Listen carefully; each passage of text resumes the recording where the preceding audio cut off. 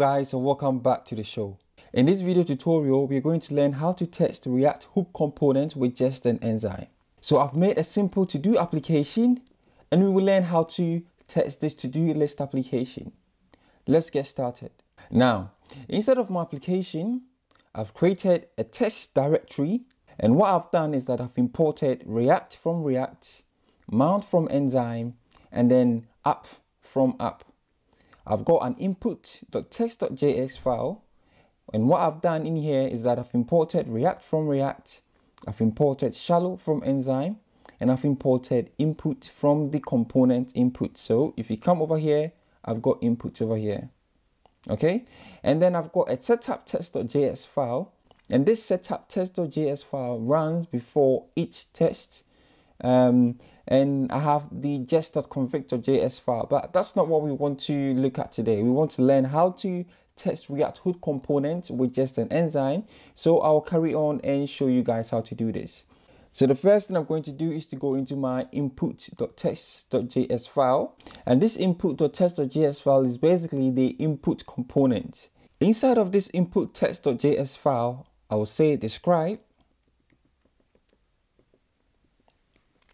And what describe does is that you want to describe what you're doing. You want to describe what you're actually trying to test. And what I'm trying to test is the input component. So I would like to say input, like so. And then describe will take a function. So I will say function. Okay. Now I need to write my first test. And I can write my first test using the it block. So I'll say it. And the it will take the description of the test that you want to write. So what this is actually testing, and I will say that it has an input field, okay? And it will take in a function, and this function will also return something. In order to test this, I need a wrapper. So I will say let wrapper, and I'll set the wrapper to be shallow, which is the API that we get from Enzyme, okay? So I'll say shallow. And shallow will take in this input field component, okay, like that. Now shallow is an API from Enzyme, and what shallow does is that it gives you the shallow version of the component, so you will not see the children that are inside of the component. If you want to get a detailed version of all the parent component and the children inside of the parent component, then we can use the mount API from Enzyme. We will get to that later on. Okay, for now, we're going to use shallow to test just the input component. You can see that this input element has got a class name attribute, which is assigned to input field. Okay, so what I would like to test is that when I initially start the application, the value of the input component is undefined, because when I start the application, there isn't nothing in here. It should be undefined. So I'll write a unit test for that and test that it is undefined initially. And how I will do this is basically by saying const input, and I want this input to be the wrapper to find, and I want to find the class tag input field. And what I want to say is that I want to expect that the input dot props dot value to be, I want this to be undefined, like so. So now if I run the test, and I can run the test using npm test. Okay, so I think I made a mistake over here. It has to be dot to be. So I will say dot. So now if I say npm run test, I have one passing test. We know now that the test is passing, but let us find what this shallow is returning. Okay, so what I can say is that console.log, and I want to log the wrapper.debug. I'll log something here as well, so that we see exactly what is being returned by the wrapper. So I'll run the test again, and as you can see, this is what is being returned. We have a div, and the div contains a form, but what is important is that we are saying in the test that input.props.value, and what this input.props.value is returning is basically the value prop, which is this. And the value prop, as you can see, is initially undefined. So that is what we tested initially. So now let's write a test to find out if the form contains a button. So we will test if the component contains a button. And how we can do that is basically by saying it contains a button, which is a function, and this function will return something, okay? And I'll say wrapper will be a shallow of the input component. Then I'll create a constant called button, and the button is basically this. So I can copy the whole of this and I can paste that here. Okay, so I now have a button which has the input submit to do. And how I can test this is basically by saying that expect wrapper dot contains matching element, and the matching element is a button. So this button. So what I'm basically saying is that I expect the input component to contain the button to match something which looks like that. Okay, so now if I run the test, I get 2 tests passing because indeed I do have this button in here. Okay, I do have a button in here. And just to see if I make a mistake and I say I add lots of T to this and I save, this fails because that does not match. I do not have this in here. I hope this makes sense. So I can go back to button like so. But as you can see already, I'm already duplicating wrapper here and wrapper here as well. As software engineers, we want to keep our code dry as much as possible, as much as we can. So I'll create a setup function using the before each. So I'll say before each. So what the before each does is that it will run before each of this tests run. Okay, so this will run first before it runs this, and then it will run again before it runs this. Okay, and before each, what I want you to do is to create this wrapper for me before you run each test. And now I can set the wrapper as a variable here so that it can be used across this block and that block. If I set it in here, it has a local scope in this function, but I want it to be accessible to this it block and that it block. So I will have it up here, and then I can now say that wrapper will be a shallow of input. So this will run before each of these tests. Okay, so now I can get rid of this and I can just say input will be wrapper.find input field. I can also get rid of this and everything will still pass. As you can see over here, everything is still passing. Now let's write a test to see that the text inside of the button is called submit to do. And we can do that by saying it has a text on the button, and I'll say const button will be wrapper.find. I want to find the button class, and I will expect button.text to equal submit to do, like so. So if I run the test now, I have 3 tests passing. So this is how we use shallow from the Enzyme API to test React hook components. I hope this makes sense. The next thing we are going to look at is how to use mount to test a detailed version of a component so that we can get the parent and the child contained inside of that parent. To use mount, I'll go into my app.test.js file. And as you can already see, I've imported React from React, I've imported mount from Enzyme, and I've imported app from app. I will say describe the input field which takes a callback function. And as you saw in the input.test.js file, I created a before each. So I'll do the same thing in the app.test file. So I'll create a wrapper, and before each, I would say mount instead of shallow. And rather than saying input, I will say app. So I've created a describe, which says the input field. I've created a wrapper, and I've created a before each function, which will run before each it test. It is initially empty. Then I'll say that const input will be the wrapper.find, and what I want to find is the input field. So I will say that dot input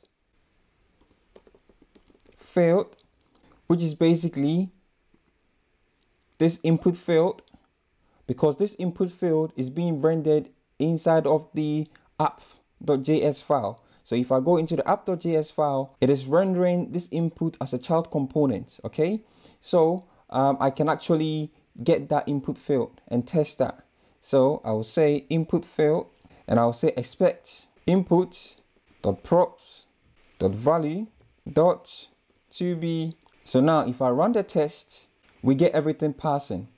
But let's find out what this mount is actually returning. So I'll come over here and I will say that console.log wrapper.debug. So this is what mount is returning.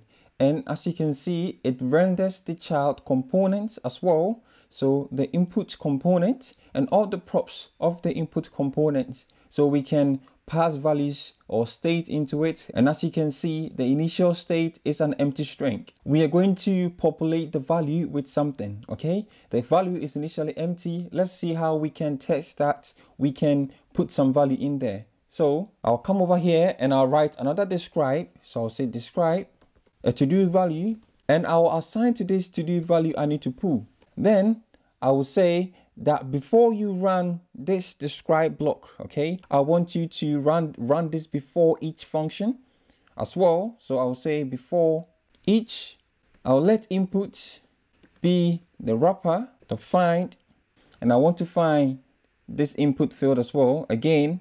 And what I would like to do is to simulate change, okay? So in here we have an onChange function, okay? I'm going to simulate change like I am changing the value in here. So I'll say input dot simulate, and what I would like to simulate is change, and I will pass it the values that I want, okay? So the target, I'll set the target to a name, and the name is called set field, and then the value is the to-do value, like so. So what is this name? Well, this name is basically the name that I have on the input field, okay? So what I'm saying is that I want to simulate change. The target is the name, set field, and the value that I want to pass to this field is basically I need to poo. So before this describe block is run, I'll run this function before each function, and then what I can now test is that the input value changed to I need to poo. So this value, and I can pass it the function, and I can say that const input value will be the wrapper.find. So it will be this. Then I will say expect the input value dot props dot value dot to be to do value, like so. So now if I check the terminal, it should pass. But I think before I check the terminal, let me change this, because it is an object. It has to be key value pair. Okay. So if I save this and I check the terminal, everything is passing. So basically what I have done over here is that before you run this test, what I want you to do is to simulate change and populate this value field. So this value field, populate this field with I need to poo, okay? And now test that it has changed to I need to poo. And if you want to actually test or see what is going on, I can always do a console.debug. So I can say console.debug wrapper here. And as you can see, it is I need to poo. Initially, it was empty. And now it is I need to poo. So I've used the simulate API that we get from Enzyme to simulate change in a component. Now let's see if we can test form submission. How I will do that is that inside of this describe block. So instead of this describe block, because in this describe block, I will have something inside of the value. Okay, I'll have the value populated to I need to poo. So inside of this describe block, what I will do is to write another describe function. Okay, so what I want to test is that when the form is submitted, the input field is cleared. So if I come over here and I say I need to learn React, and I click submit to do, the input field is cleared, right? So I need to test that functionality to make sure that when I submit something, when I click on the submit to do button, this input field is cleared. And I can do that by saying the input field is cleared. And I can now say that const input will be this wrapper.find input field expect input dot props dot value dot to be this. But this will fail because if you check the terminal, it is not empty, it still contains I need to poo. That is because we have not submitted the form. So now we're going to write a before each function that will submit the form before we get into this it block. So I will say inside of here that when the form is submitted, so before each, create a constant that I'll call form, which is wrapper.find, and I want to find a class called form. Okay, so I'll say dot form, and this class form is basically this form. Okay, so the class called form. Then I will say that form dot simulate, and this time I will not say change, I will say submit. And when I simulate submit, I need to pass it I would say prevent default, which is basically a function that returns an empty object. Okay, so that it actually doesn't submit. So now if I save this, everything is now passing because the value gets cleared. And if I console.log wrapper.debug inside of the it block like so, and as you can see, it is being cleared. Okay, so in the first case it was empty, then I populated the value with I need to poo, then now I've submitted the form, it is now cleared. I hope this makes sense. I'll go on and get rid of these console.logs because I don't really need them anymore. The next thing I can test is that when I submit, so if I come over here and I say I need to subscribe to the show and I click submit, what I want to test is that this has been added to the list of to-dos. Okay, I can do that by saying the to-do value is added to the to-do list, and I can say that const to-do list will be the wrapper.find, and what I want to find is .todos, so .todos, and this .todos is basically this, which is inside of my to-do list component. So if I close this and I go into my app.test.js file, what I can now say is that expect to-do list, so this dot to have length 1, like so. And indeed it does have a length 1.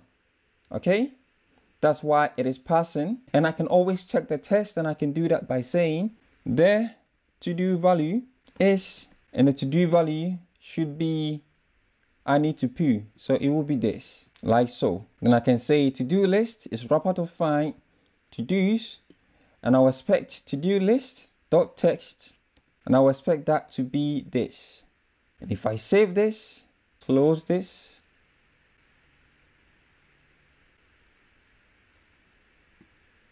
it should be to be, and everything is passing. So basically, that is how we use Mount API from Enzyme. So you've seen how to use the Shallow API from Enzyme and how to use the Mount API from Enzyme. The difference between Shallow and Mount is that Shallow will give you the shallow version of the component. So if the component contains children component, you will not be able to use Shallow to test the children component inside of that component. But if you want to have a detailed view of all the components and the children contained in that component, then you can use Mount. I hope this makes sense. Thank you guys for watching. If you have any questions, make sure to leave it in the comment section and I'll do my best to answer. Thank you guys for watching, and I'll see you next time.